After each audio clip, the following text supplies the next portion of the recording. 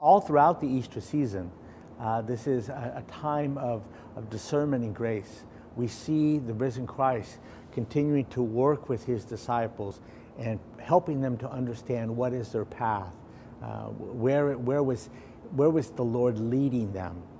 And out of that would come, the extraordinary lives of Peter, James, and John, and of Mary Magdalene, and of all of those who in courageous ways were the disciples of the Lord Jesus and continued to spread the gospel to all the corners of the world.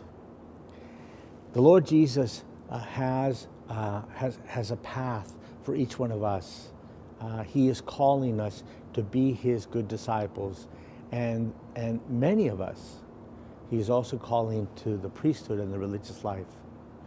Take this time of Easter to be attentive to the Lord's voice, to the voice of the Good Shepherd. Let that word settle in your heart, and let it be the seed that can bear fruit in helping you to discover what path the Lord wishes you to take. And if that path is in the priesthood or the religious life, do not be afraid, as Jesus told his disciples so many times. Do not be afraid, but to trust in his love and mercy and to go where the Lord leads you. Be assured of my prayers.